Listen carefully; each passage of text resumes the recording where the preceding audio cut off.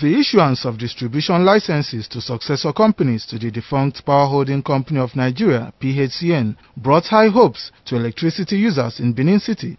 5 months since the takeover of electricity distribution in Benin by the Benin Electricity Distribution Company, some respondents said electricity has improved in their areas compared to what was obtainable previously. To be honest with you, I think there have been slight improvement. There have been slight improvement over what PHCN used to be. There is much improvement, but just that the bill is too much. Just the bill is the problem. They should bring down the bill. Others, however, expressed worry that since the takeover by the new investors, power needs of the people is yet to be met by the new successor company, the BEDC. This is Upper Lawani, New Benin as the light in this place. In fact, it's not as it used to be when NEPA or rather Power Holding Company take place, but now it's getting worse because they bring it 8 o'clock in the evening and take it by 12. The next day in the morning, you will not see light. For me, there is no improvement. If we are paying for it, we need to have the things we are paying for. And also, I don't really know why they are collecting 750 as a VAT charge.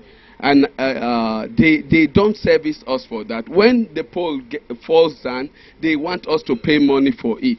Since when they enter, they go to collect money. We know they enjoy the light. We they suffer for the light.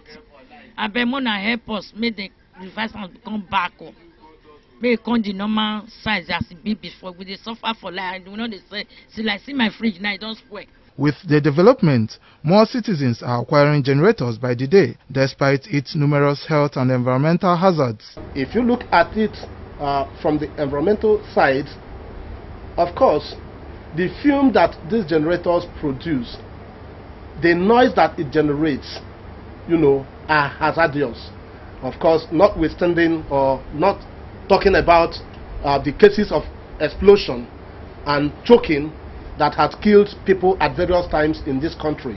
Assistant General Manager, Public Relations, BEDC, Mr. Curtis Nwade, said like any new organization, there is bound to be teething problems. He assured of the BEDC's resolve to meet the challenges of electricity consumers in Benin. There is a drop in the load availability in Nigeria as of today. For a long time to come, we'll still keep on managing what we have. That is the power situation in Nigeria. It is not limited to Benin alone. Whatever we have in Benin, I think is one of the best in the country. Electricity consumers in Benin are, however, hopeful of an improved power supply as the days go by.